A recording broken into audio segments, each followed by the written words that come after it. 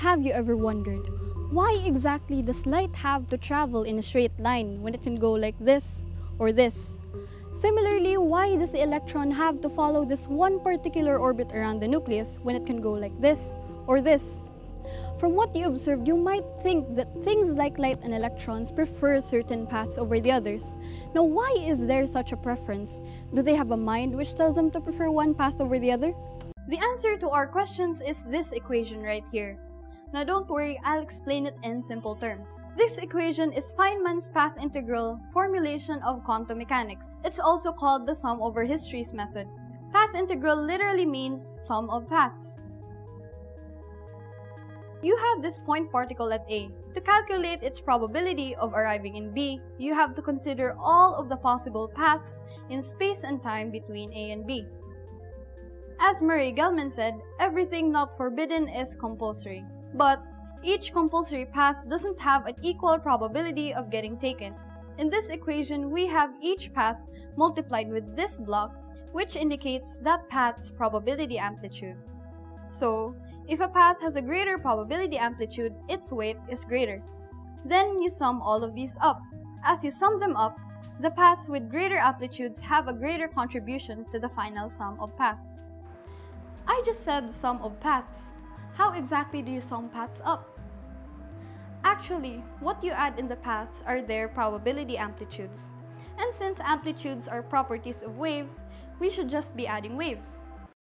Here we have the perfect principle telling us how to add waves. The principle of superposition. When two waves interfere like these water waves, they add up to produce a final wave. Let's illustrate this with my device right here. We have two waves.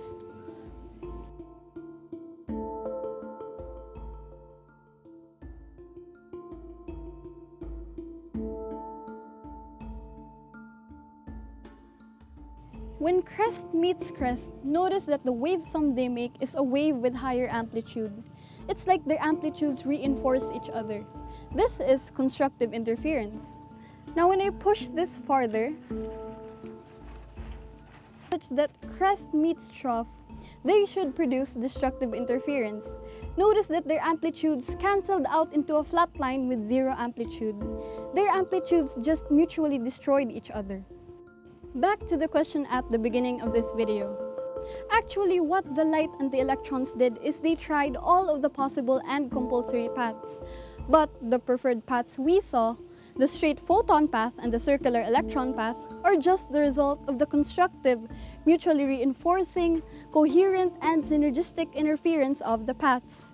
And because of their huge contribution to the final amplitude, they had the most probability of being observed by us. Now, why do I consider the path integral as perhaps the greatest generalization in physics? When you think about it, the essential idea behind the path integral can be applied to all of the interacting systems in the universe. An entity, be it an electron, an atom, a person, an organism, or corporation, or a country, can do anything it likes. However, only those constructive, coherent, harmonious, and synergistic interactions survive and thrive. On the other hand, destructive and incoherent interactions lead to mutual annihilation and destructions. So, as time goes by, we see more incoherent entities disappear and the coherent ones remain. This is evident in the beautiful and seemingly orchestrated evolution of things, from atoms, matter, organisms, and galaxies, to socio-political structures and even human affairs. Perhaps even to all interacting entities in the entire universe. So in summary, what the path integral teaches us is that the most probable or the most preferred path is the path towards harmony, constructive interaction, coherence, and synergy.